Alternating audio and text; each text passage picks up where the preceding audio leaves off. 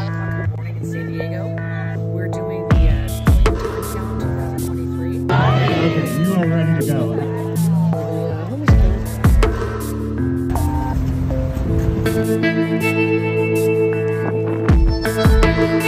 Year after year, California's governor and our mayors keep throwing away billions of dollars on the homeless problem that, under their watch, is getting exponentially worse. Our cities are committing suicide.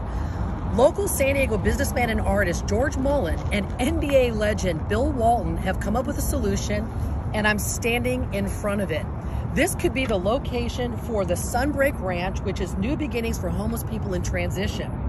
This is 2,000 acres of federal land located in the heart of San Diego County. Their three achievable goals are truly help the homeless, clean our cities, and bring back law and order. We have to stop tolerating failure. If we don't do a 180, we can kiss our cities goodbye, our culture goodbye, and our societies goodbye. Please see their brilliant plan in my bio.